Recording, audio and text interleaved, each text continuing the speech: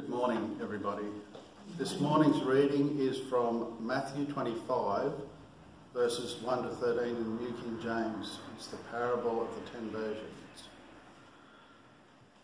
Then the kingdom of heaven shall be likened to 10 virgins who took their lamps and went out to meet the bridegroom.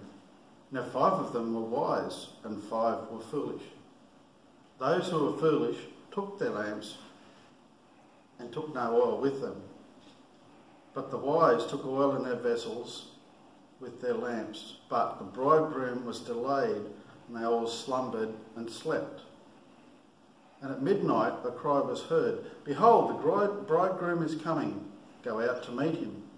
Then all those virgins arose and trimmed their lamps. And the foolish ones said to the wise, "Give us some of your oil, for our lamps are going out." But the wise answered, saying, "No, lest there should not be enough for us and you. But rather go to those who sell and buy for yourselves." And while they went to buy, the bridegroom came, and those who were ready went in with him to the wedding, and the door was shut. Afterwards, the virgins came also, saying, "Lord, Lord, open to us." But he answered and said, "Assuredly I say unto you, I do not know you. Watch therefore, for you know neither the day nor the hour which the Son of Man is coming." This is the word of the Lord.